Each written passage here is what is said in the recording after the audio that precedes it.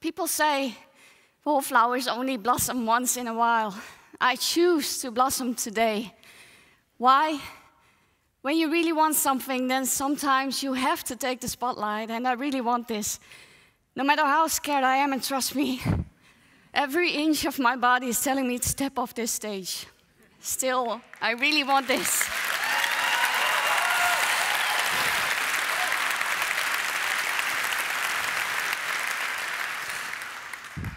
I am not here to give you a feel-good talk. I'm standing here today to show that introvert people can take the spotlight once in a while and show the power and beauty of their shy and introvert self. I can remember me being incredibly shy until I was 10 or 11 years old. I didn't dare to do anything. I remember my mother took me shopping and she asked me to pay. I didn't dare to pay. I was terrified about the consequences, like what if I don't have enough money, or what if she doesn't give me enough change? Or what if I have to ask someone for help when searching for a certain product or price? No, I do anything to avoid these things. By the time I turned 12, I had to change school and I had to leave my mutual shy friends.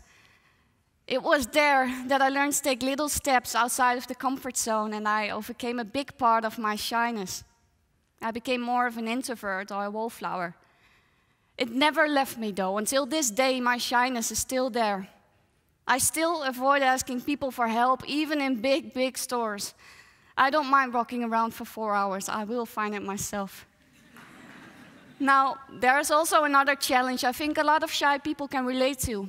Somehow, when people are interested in me, my face turns incredibly red. And I can't help it but thank God for makeup these days. And I still, to this day, am terrified to approach new people to talk to. So let's do a TED Talk. Yes, I won the open mic from TEDx, but it was never my intention to win. It was my intention to overcome a part of my fear, which is public speaking. So for weeks, I have been asking myself why it should be me up here. And after a while, I realized that this is not only an amazing opportunity to share my story, but to also show myself, because trust me, people do not notice me. Now, being a wallflower means going unnoticed and being a solitude person. Sadly enough, this is being seen as a sad thing, but I tell you, truly it isn't. Do you know any wallflowers? Did you know Richard Gere, Albert Einstein, Obama, Johnny Depp, Nicole Kidman, and so go on, consider themselves as wallflowers? We might not always appear to be that introvert, but we are great hiders and pretenders when it comes to that. We tend to fade ourselves in the back, and by doing that, we see and hear a lot. Most of the time more than extrovert people do. Through this way, I most of the time also know a lot of answers to a lot of questions, but people will never step up to me to ask.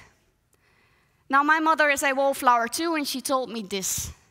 Throughout your life, you will learn yourself to be a more and more excellent observer, and you will benefit from that. Now, I can probably give you over 100 examples of me going unnoticed. It happens to me all the time, when I'm at work, at school, and even when I'm with friends. At work, people tend to forget I'm actually there. At school, my opinions are being heard but never used. Now, these things, these experiences are not bad in my eyes. I make them like that. It's because I am like that. So most of the people have truly no idea who I really am. Even my friends and family never expected me to stand here today, and that I would be able to do something like this, to speak in front of hundreds of people about my way of thinking. Throughout life, I learned that you always have to try before you know, because if you don't try, you'll never know. Albert Einstein once said, "The comfort zone is a beautiful place, but nothing ever grows there," and this is so true. I love the comfort zone. I call it my sidewalk. I'm always on it, and I only step off if I really have to. But now, I try to step off more often. I try new things. I follow my dreams, and instead of putting them in my head, I'm up to make them happen.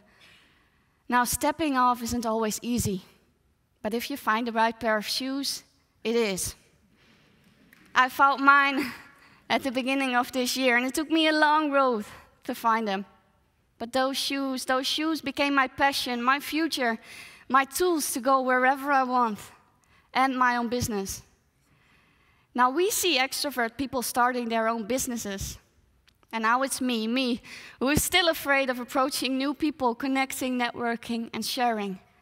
So it'll be a long, introvert, different way. But I know that I will get there somehow, because I always do, if I really choose to. Now I would like to encourage all wallflowers in the world to make a choice to find your own power shoes. Use them, wear them, and most of all, own them. Thank you.